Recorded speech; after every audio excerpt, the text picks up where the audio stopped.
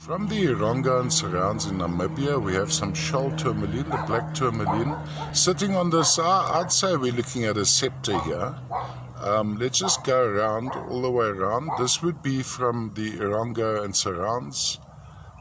So the base would be here, which I think is partially crystalline as well. This may very well be a floater too. And then we've got what appears to be predominantly smoky quartz, almost going into a Fenster effect. So looking from the top down, terminations intact, pretty nice. Stands, so if you have it standing, it would stand flat like this, going around there. There you have the little Mercedes-Benz termination of the shoal tourmaline, the black tourmaline most likely. A little bit of the foytite effect on the side there.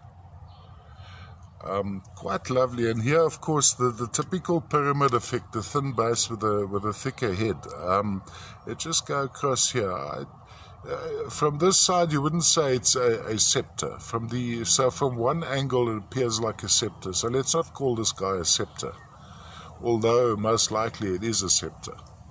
All the way from the Ironga mountain, Ironga region and surrounds, around about Karibib Usakos, looks very, very similar to the material from Farm Neuschwaben. Could even be from there, but the shoal tourmaline would tell me it's most likely from just outside Usakos.